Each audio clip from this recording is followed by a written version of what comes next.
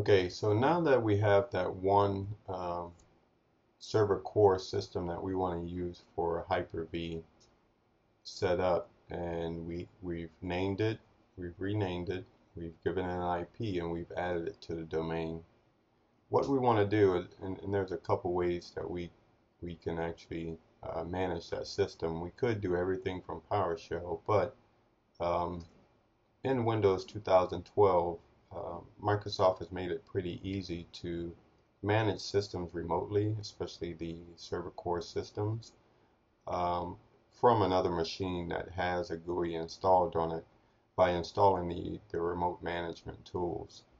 So on this system here, what I'm going to show adding the administration tools for Hyper-V.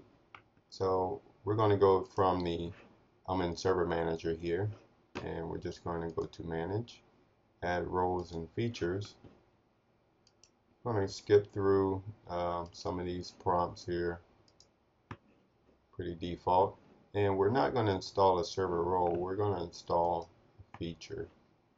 So this is one of the remote server administration tools. So we'll go in here, and it's one of the role administration tools. And we can see here we have the Hyper-V management tools. We're going to go ahead and expand that, and we can see that there's the Hyper-V GUI management tools and also the Hyper-V PowerShell modules that we can install on this system. So I'm going to go through both of them here. We'll do install, and if the system needs a restart, in this case it will not need a restart, but if you're installing other roles that may require a restart, you can also select this checkbox here. In this case we won't need it, so we'll go ahead and just click install.